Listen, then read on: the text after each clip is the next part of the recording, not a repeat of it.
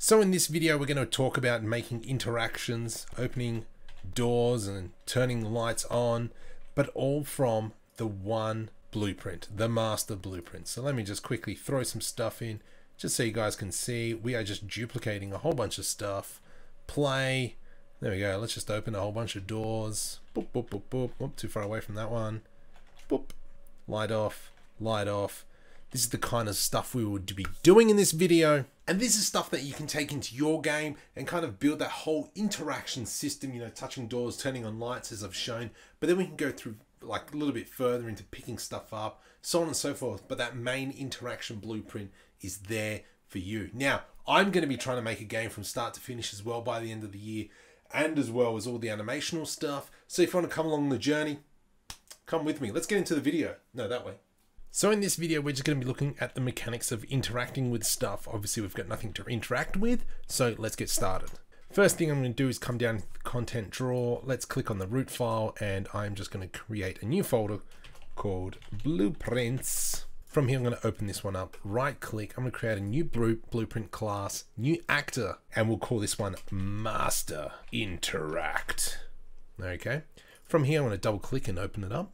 Let's come into the event graph. I'm just going to delete all that because we don't need it. Let's right click and we're going to type in custom event, and I'm going to call this one interact with object.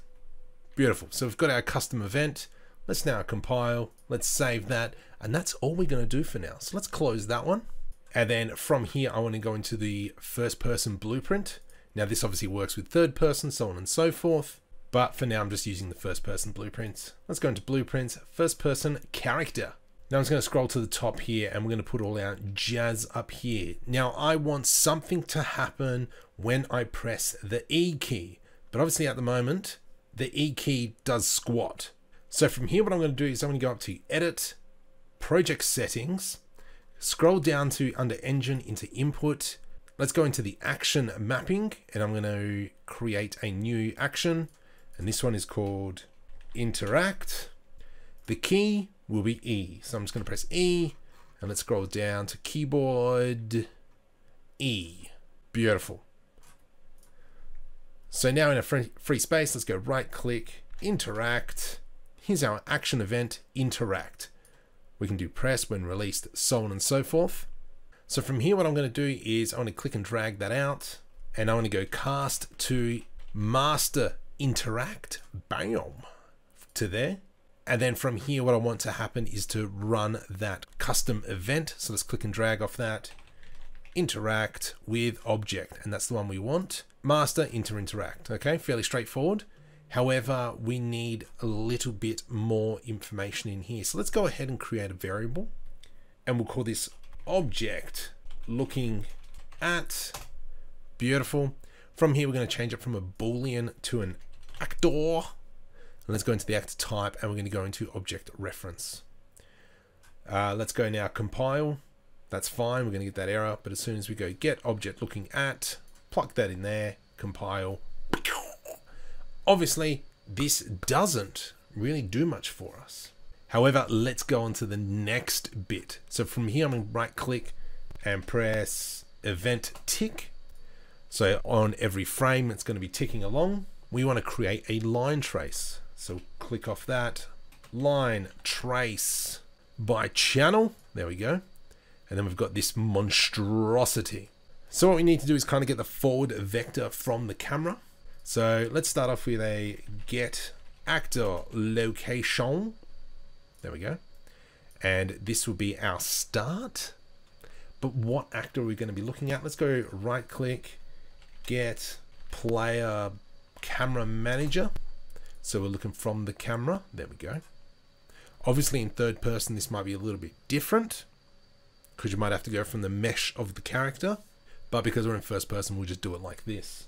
Next thing we need to do is click off the camera manager and go get forward vector. There we go.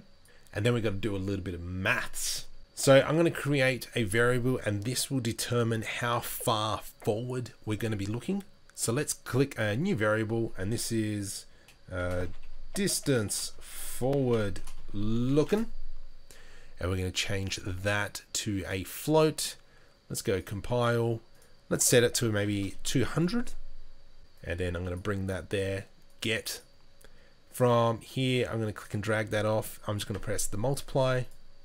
Lovely. Click and drag onto there. From here, we got to get the forward vector 200 units forward, but also the start location. So from here, I'm going to click off there, plus add. Let's get those two in there. And then this will be our end result. Lovely jubblies. Now we've got to start doing a little bit more. We need to work out what it's hitting. So let's click off that one, and I'm going to go break hit results. And let's just expand that puppy there. From here, let's expand up the top there and go branch. And we want to do a true and false at what it's looking at. And then up here, if the object that it's looking at is not part of the master interact or children, then this bit isn't going to flow because this is where it's going to break. So for now, I'm going to go return value true. From here, let's go object looking at, we're going to set, put that in there, hit actor goes into there, and we need to do a false set. And so if it's not looking at anything, it's going to clear what it was looking at, if that makes sense. So let's go compile. We shouldn't have any errors. That should be all good. Let's now minimize this one, come back into the content drawer, come back into our blueprints. And from here, we do not touch the master. What I will be doing is right click, create child from blueprint class, and this will be interact underscore box. Fairly straightforward, quite clever. Actually, we might just put BP in front of it as well. So since this is our box, I'm just going to add cube. There we go. And so we have a cube here. Let's go into the event graph and we can clear all that. So let's now right click and do interact with object. There we go. So that's now our event. And just for now, I'm just going to add in a print string and just type in, you touched me, and compile and close. So from here, let's just click and drag that into our world. Let's press play. And if we come over to our box and we press E, you touched me. It's telling me you touched me. But that's cool, like big whoop about that. But if I want to have maybe a different object, because I can just throw in as many as I want now, and they're all the same. But if I now go back into our master and we go create a child, and this one can be BP underscore ball, interact underscore ball, double click on that puppy, add sphere, there we go, back into the event graph, right click, interact with object, print string, I am a ball, you jerk. Compile, put that down. Let's bring this back in. And obviously we can go to town on whatever. Let's come into range. I'm a ball, you jerk. You touched me. I'm a ball. You touched me. Ball. Touched. And there we go. So from here, your imagination can go wild. You can create doors, buttons, da-da-da-da-da. If you want me to go through all that, hit the subscribe button. If you want more stuff like this, let me know, because we're going to make a game. This is the whole point. We're going to make a game.